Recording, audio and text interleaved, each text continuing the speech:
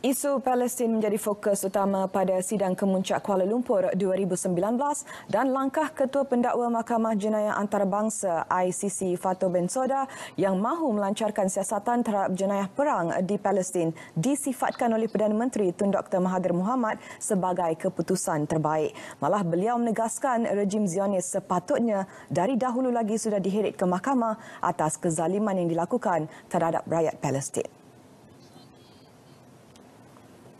When we tried to send some building material to Hamas, our ships were detained, including also the ship coming from Turkey, and they were not allowed to go to deliver aid to Gaza. And this was done in international waters. You cannot do those things in international waters. If we invade or enter their national waters, yes, they can take action. But we were in international waters.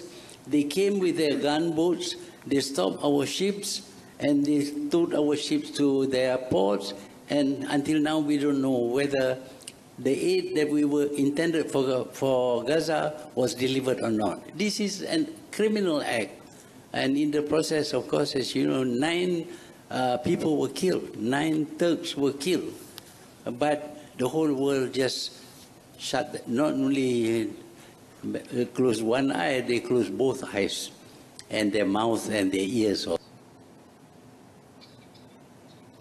Bensouda dilaporkan berkata pemeriksaan awal terhadap jenayah perang yang dibuka pada 2015 telah memberikan maklumat yang mencukupi untuk siasatan penuh. Siasatan akan dibuat sebaik bidang kuasa ICC berkaitan perkara berkenaan ditetapkan berikutan status perundangan kawasan Palestin yang menjadi pertikaian dan Bensouda telah memfailkan permohonan perkara tersebut.